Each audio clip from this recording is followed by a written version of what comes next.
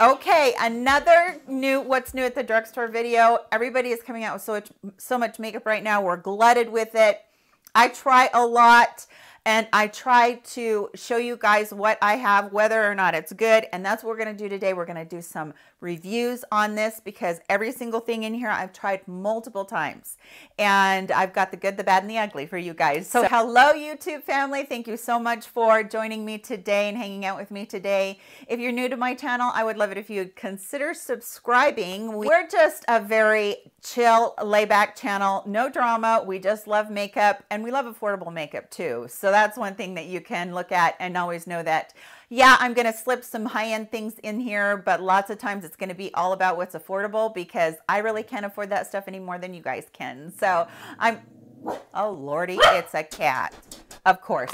So what we're going to do is we're going to get the not so good out of the way first because I just don't like talking about things that aren't so great, but I wanted to make sure I did that. Okay, I got this blush from NYX. It's called Sweet Cheeks Glow. This is the glow one, and it's called Bang Bang. Okay, so you look at the box. It looks like it's going to be like a mid-tone pink, right?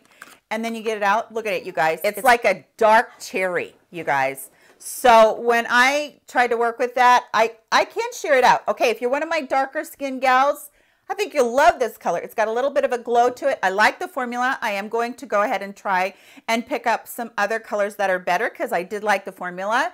It's really soft. It's really blendable, but that is just like, that's too deep for me. But I wanted to show it because I wanted to not only show you that the color was not necessarily what's in the packaging, but I also wanted to make sure that I told you that good formula. Just don't be deceived by the packaging. It has a nice little pretty glow to it. So little shimmer. And I mean, seriously, even look in the pan, it doesn't look like it's really the same color even because it looks like it's like a terracotta red right here. Pretty color. I just can't wear it on my cheeks. Now I got a bunch of stuff from the new L'Oreal Age Perfect line that they're putting out, the makeup. They've had the skincare for a long time. I got the Serum foundation and I got this is Radiant Concealer or Corrector. And then I got the powder foundation, creamy powder foundation. And then I got the Radiant Satin Blush. Okay, so the Serum foundation, you guys know what I like in a foundation. I have dry skin. It has to set well with the texture because I have big pores. I have a lot of discoloration from scarring in the past, that kind of thing. So really this one, it was okay as far as coverage. It probably gives like a medium coverage, not full at all, not even medium to full, and you can't build it. So I just want you to know that. The other thing is I have it in Rose Ivory number 15. It is so orange. I mean, really super duper orange. So I always had to do my mix in with it. Otherwise, I just looked like an orange. I looked like a piece of fruit instead of having, you know, just pretty foundation on. And so my mix in medium kind of changes the way that these things work on your face. And so I did try it one day by itself. Did not like it at all. Not just the color, just the wear time, everything on it. The finish on it, I just was not impressed by it. It just was not a foundation that I could say, okay guys, this is a really good one for dry, mature skin or mature skin period, because it just really didn't work. If you like a very lighter coverage, this might be something for you. And that's kind of the same thing with the concealer. And again, I got it in a really light color. I got it in Ivory, and even though it's ivory, I just didn't feel like it was an ivory that would look that good. You can see that even on my skin. Hopefully you can see that. It looks yellow as can be. It just really didn't work. And it shears out way too much. So if you don't have a lot underneath your eyes as far as darkness, this might work for you, but it's settled for me into my fine lines, which most things do. I find myself tapping throughout the day a little bit to get the lines. I mean, let's be real. There isn't a concealer on the planet Earth that's going to be completely creaseless no matter what you do, especially if you have any sort of power surges with your menopause. It just, it can get a little bit weird up here when we're talking about concealers and stuff. But these two, I would say pass on. And I'm sorry, but I have to say pass on the powder foundation too, because it says creamy. You guys, I just did that powder video, this isn't any creamier than any of those pressed powders were. And they were actual pressed powders. They were marketed as pressed powders, not as a foundation. I have no idea how a mature woman could use this. If she had any sort of texture, she'd have to have baby smooth skin. And, you know, in order to use a foundation like this. I mean, it's nothing like the Bare Minerals one. It just is one that just, I don't know, it didn't perform like a foundation that you would just buff on with a brush, which is obviously what you would do, unless you want to use the little puff that's under here, this little spongy thing, which you could do. I do appreciate L'Oreal's packaging. I like that you get a mirror underneath there, but the only thing out of here I really liked is the Age Perfect Radiant Satin Blush. I don't feel like this is a really satin blush. I feel like it's more along the lines of being a matte blush. Satin to me denotes a little bit of glow. This doesn't have any glow in it at all, but it is a nice blush as far as how long it stays on your skin, and it blends out really well too. And it's a pretty color. No matter what you are, you could really build it up. I think, you know, unless you were really, really dark, you could build it up, and I'm sure they have darker colors for my dark skin gals too. So definitely it's a nicer blush, but do I feel like it's radiant satin? No, I don't. But this is probably the only thing out of it that I could say, you know, out of the line that I picked up so far, that I could say to you, okay, this is a good product, because it does last a long time and it does give a really pretty color. I did, however, pick up from Physicians Formula the Natural Defense Total Coverage Concealer. This is in the tube, kind of like the Maybelline Age Rewind. It has the puff on the end, which I think is a silly delivery system. But I do actually like the coverage on this and how it goes on. And oh my gosh. Did you guys just see that? Poofed all over. Okay, I do like how it goes on. I don't like that it spits at you. But yeah, it does go on. It's very high coverage. I did like that. And I didn't feel like it was like super drying or anything. That's a lot because it spit out a ton at me. But it does have a really nice coverage on it, and I did enjoy it. I do feel like it kind of sets itself. So as I'm working with it, I can feel it drying down a little bit. It's not like it's super drying, but if you have super dry eyes like I do underneath, you probably wouldn't have to set this with a powder, which is a plus for me. Because when I do, I end up just looking like a really dried out prune underneath there. So yeah, I do like the coverage. I like how well it sets. It wasn't like it was super long lasting though, and that's probably the biggest drawback. I am going to test this out a little bit more. See, like I'm touching it right now, it almost feels like it's completely dried down. So it must have some properties in it that are a little bit self-setting, which I really do like. I'm having a doggy death match right here on the floor. If you guys are wondering what the heck's going on, it's a doggy death match right here.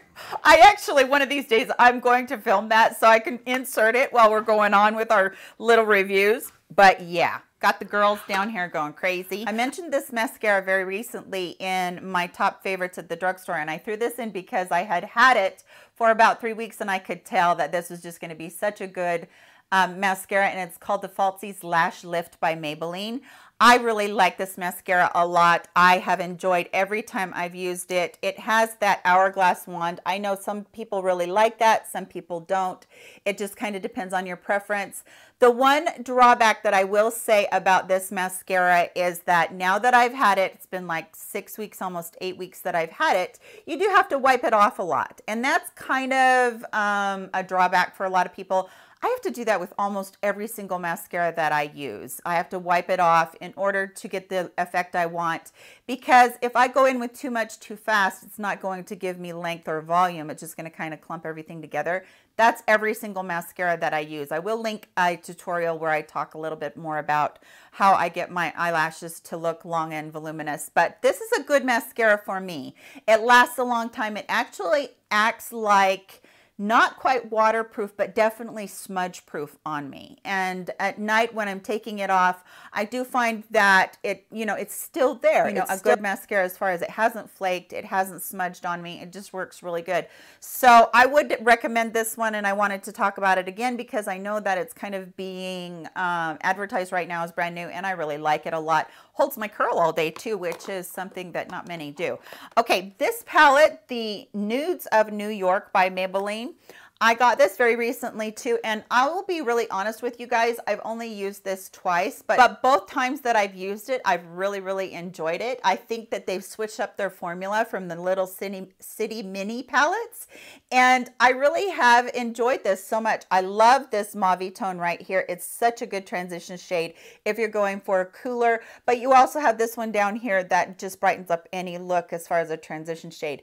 You've got such a good spectrum of the way that you can wear your nudes. So if you're definitely one that sticks more to browns, neutrals, this is going to be one that you're really going to enjoy. And I think that it's one that a lot of people have already been like, yeah, this is a good palette. And the other nice thing about it is that their metallics, they're really good too. I've enjoyed that too. Whereas before, I haven't enjoyed a lot of Maybelline's formulas like this, any of their bigger palettes at all. I've always felt like they were quite a miss, but this one I felt like is a hit, and I can recommend that one. One of you subscribers caught my attention and said, Melissa, they're doing it again, and it's LA Girl and their 16 pan palettes.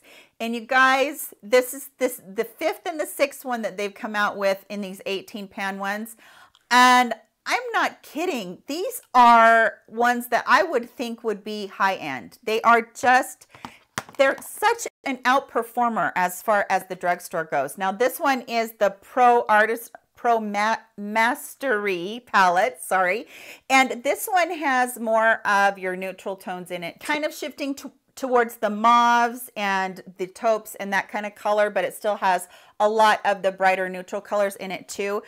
What blows me away about these palettes is that these metallics are so much like the Super Shock formula that you get at ColourPop, but the really stars of the show are these mattes. They are so creamy and luxe, you guys. I can't begin to tell you how nice they really truly are. They're some of the best shadows that I have ever used, and I love eyeshadow palettes, and you guys know I do, and I would choose this palette over an Anastasia Beverly Hills palette. I'm sorry, but these palettes are not only cost effective, but they blend like a dream. They wear like a dream. They wear all day. They're not fading. They're super saturated, and I'm not kidding. Wow. I'm just so impressed by them. And the actual price tag, hello, we can't ignore that at all. The other one is the Pro Artistry from them. And this one has a little bit more bright colors in it. But again, you guys, it's just so exciting to me to find palettes that are these bright, beautiful, bold colors. And you do have these amazing metallics, which so many people do now.